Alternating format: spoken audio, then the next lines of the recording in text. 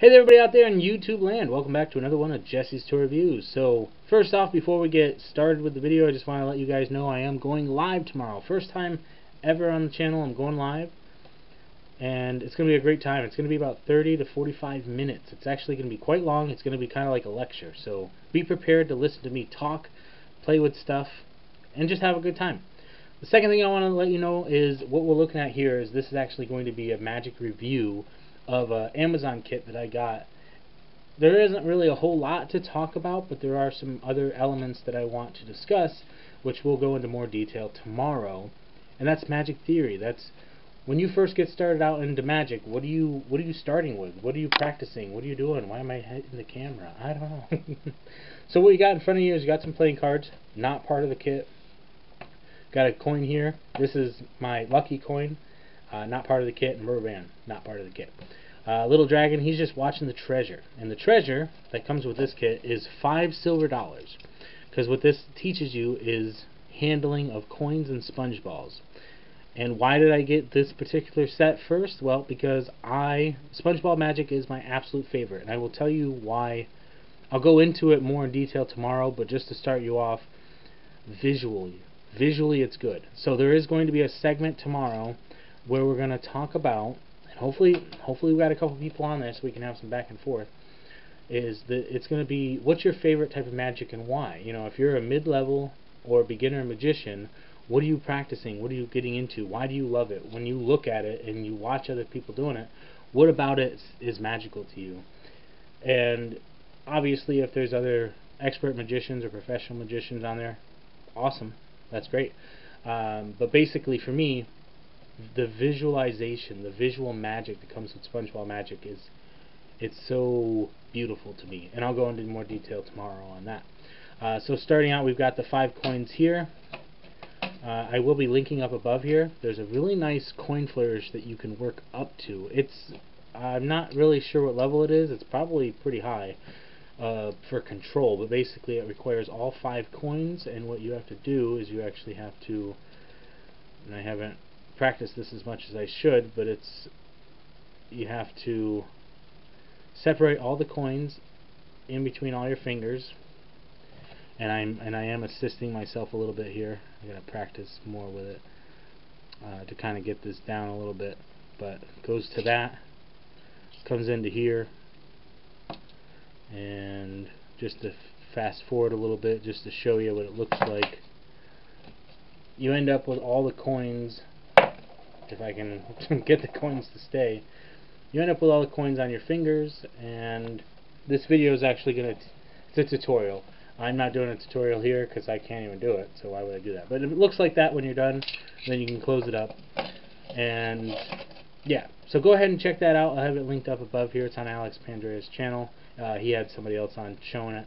It's just a great little flourish that you can do. It's kind of magical, but it's not, as you know, it's not teaching the retentions or anything, which it's a lot of fun.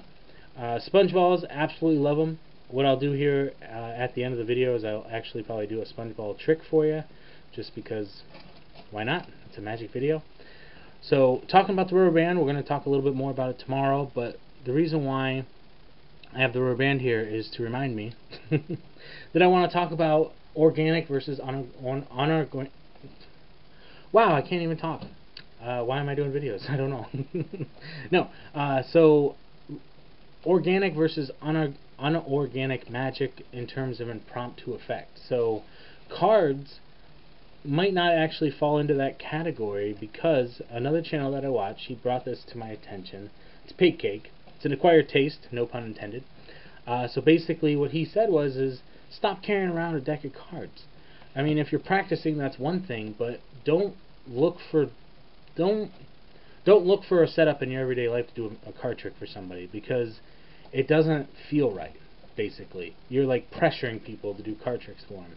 Whereas if you're over at a friend's house and you're playing some cards and they know you do magic, they might be like, hey, show us a magic trick, we got some new guys over, or whatever. That's organic, that's fine. But if you're just carrying around cards and playing with them just to get people to be like, hey, show us a magic trick, you're reaching. At least that was his take on it. Let me know down below how you feel about it. Think about it for tomorrow. If you have a response to it, we can talk about that. But think about this, like a rubber band is an office supply, which means if you have this on your wrist, it's not suspicious. It really isn't. A lot of people have stuff on their wrist like this. A lot of people might have long hair, like Jason Maher. So, you know, if he puts his hair up with a rubber band or something, if people who do that already have it on them, then it's a trick. Or rings. These are things that you carry with you all the time and you can have organic tricks with. My biggest one is I carry a pen at work. Or you can have a Sharpie or something like that. If you like writing and stuff and you have a little notebook, you always have a pencil on you. You can do a little trick with that. Money, coins. Coins are organic to a certain extent because everybody carries them on them. They got change, or they got a dollar bill, or you know, 100. I don't know. I don't carry hundreds on me.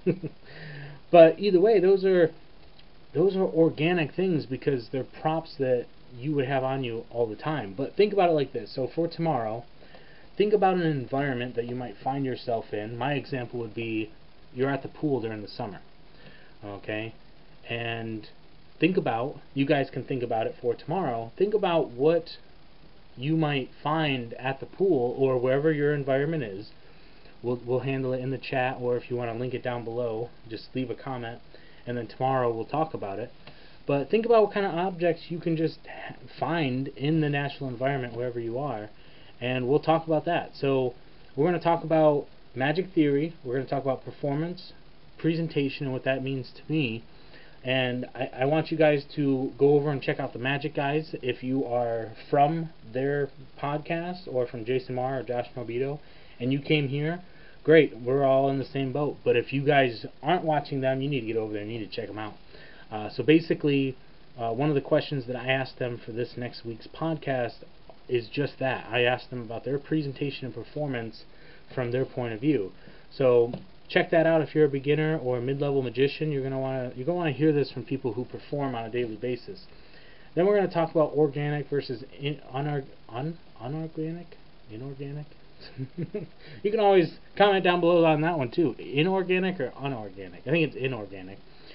Talk about what your favorite type of magic is, whether it's the visual, if you like Spongeballs, coins, cards.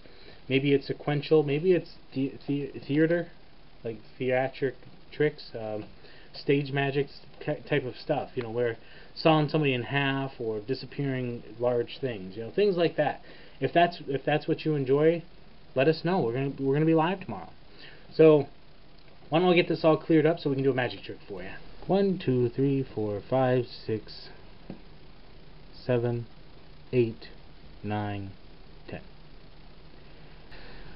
So we got a little red sponge ball here. What are we going to do with it? So I've been kind of working on this, and I think everybody kind of knows how to do this, right? You can actually make the sponge ball come apart. You just kind of got to give it a little bit of friction. You can actually just push down on it and just cut it right in half, right? So everybody knows how to do that. But I read somewhere the other day that you can actually put them back together. So why don't we try that real quick here. See if we can put them together. You know, and then we just got to squeeze. That feels kind of weird. Ooh, that's starting to burn a little bit. I better... Ah! Whoa! What is that? Whew, it's hot. It's a little red dragon. Where'd that come from? Ooh, he's kind of scary. It's kind of cool. Ah! Ah!